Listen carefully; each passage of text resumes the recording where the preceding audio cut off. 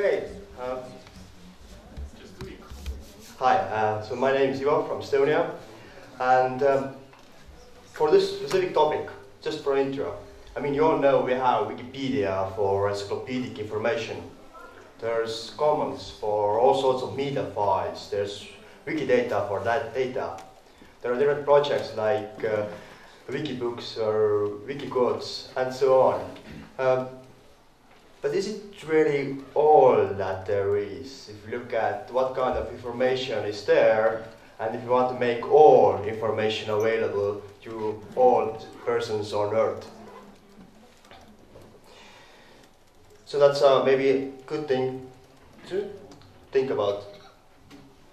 So, again, museums. When they set up exhibitions, then they assemble a lot of information.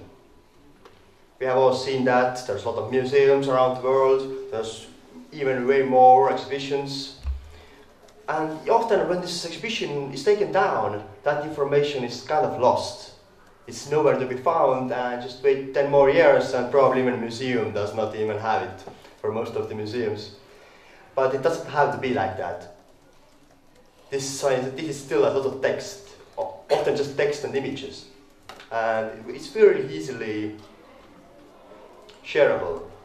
So, and for the online word game, I mean, what is also game was virtual exhibitions. So, just moving the same materials to the web. Not something very different. But what Wikimedia here could provide is actually this platform where to make this information permanently available. Permanently for everyone. Not just for until 2 months when this specific exhibition is up. And it doesn't actually cost us anything. I mean, it's no longer that much different from actually a Wikipedia article. Just, yeah, content is different, but is it really that different? And also what we might want to think about is we ourselves, even with our GLAM work, for instance, are collecting thousands and thousands and thousands of images, occasionally millions of images per institution. This is one of examples, for instance, WikiMuseum or Natural History. And in this collection we have well over 6,000 images. But where can we actually show them? I mean, if we look into the future and the more the stuff we collect, the less and less possibilities to actually have to show that information. So, but at the same time, it's not that difficult for us to create new ways of showing this. And also like the stories. Museums often try to tell stories with their exhibitions, to sort of explain something in sort of more human-friendly way than maybe Wikipedia tries. Because Wikipedia is very much on those facts. But again, these facts could also be presented as stories. And this aligns very well with our own vision and mission.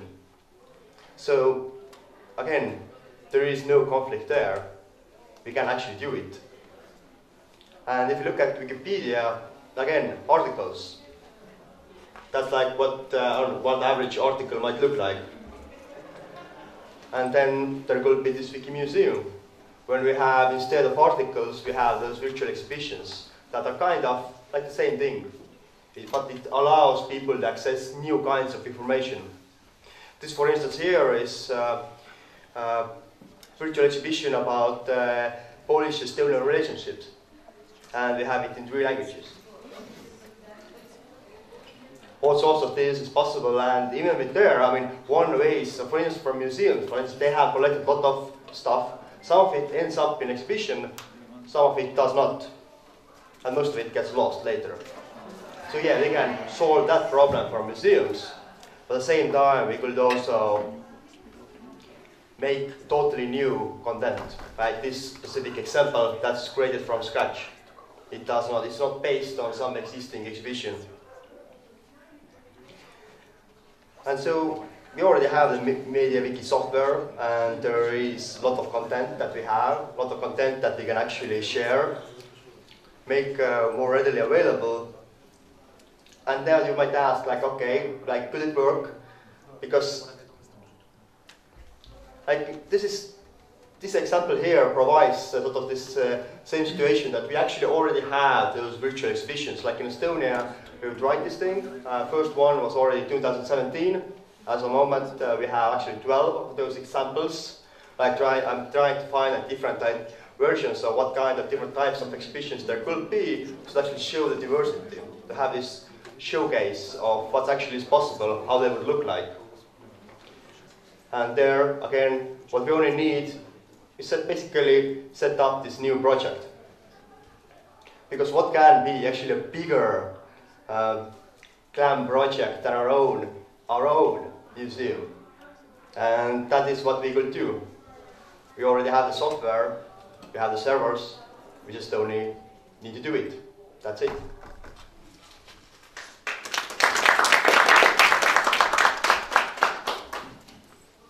Any questions? I see it's more like a gallery, like a museum, right? So showing pictures with some short description, this is direct, right?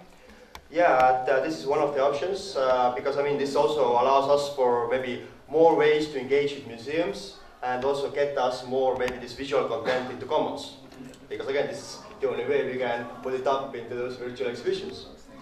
But in there, I mean, yeah, we'll try to do different things for, let's say, more text-centric, more visual. Like we'll try different options. But in one way, it's like one sort of gallery. Yeah, is one of the options there, and that's one of the more popular ones. What came into my mind is European, which makes these galleries these pictures and description, and you can go through a topic, thematical galleries, but they offer exhibitions. So, yes, Heikki. Just comment that catalog is the format that the museum people say that when the exhibition goes down, the catalog stays. There's many kinds of catalogs. They're usually published in book formats, in printed format. There used to be a period they try to replace it in CDs, and nowadays, of course, in internet. So, let's say, what's your relationship with the regional museum catalogs? We have had like connections to many museums in Estonia, and even like it's like what is it, storing information there. Some materials about some exhibitions is indeed even in Estonia published in books, but some is not. And there are like even like different museums have different exhibitions. There are like permanent ones. There are like some exhibitions that are up maybe for 2 weeks. So yeah, this is like just one opportunity for museums to actually store their materials so that it's also accessible to museum staff themselves. And they don't need to figure out who was the employee who worked here like 5 years ago, and because like this exhibition we had like 10 years ago, like who knows where we had these materials. Because yeah, that's the issue there. Even museums do have these materials often, but again, they got lost over time. So, yeah. I have a question. How is it for you when you are approaching the institution? Because this project also seems, I see the differences, but from the institutional perspective, and when I'm thinking of the example of, for example, forms, we haven't tried this, of course, that among institutions, most popular way to showcase not on their own platform, their exhibitions would be Google Culture, Google Art and Cultures program. So, do you face some challenges about it? I haven't had any problems with museums with specifically that, but I will have problems with setting a lot of these materials to Google and not making sure that it's all freely available.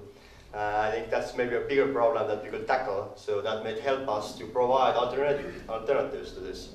Not saying that Google is bad, but it's just that we should have more versions or more possibilities to show this stuff. And just also a bit later I'm going to talk about Wikipedia Art Month. So stay here.